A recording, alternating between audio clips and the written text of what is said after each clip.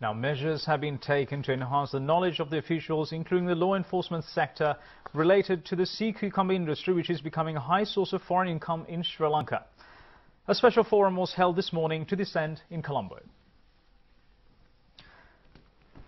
Processed sea cucumbers are a very important export fishery product which brings in over $10 million annually to Sri Lanka. At the same time, it has become a major income source for fishermen in northern Sri Lanka who were affected by the 30 years of conflict.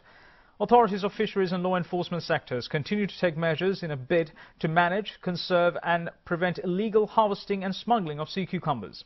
However, they face difficulties in identifying fresh and processed sea cucumbers, as 16 varieties of species are being harvested and processed for exports. The forum was jointly organized by the National Research Council, University of Sri Jayewardenepura, National Aquatic Resources and Research and Development Agency and Sri Lanka Association for Fisheries and Aquatic Resources. Officials representing Sri Lanka Customs, Police, Navy Coast Guards and Ministry of Fisheries and Aquatic Resources participated in the event.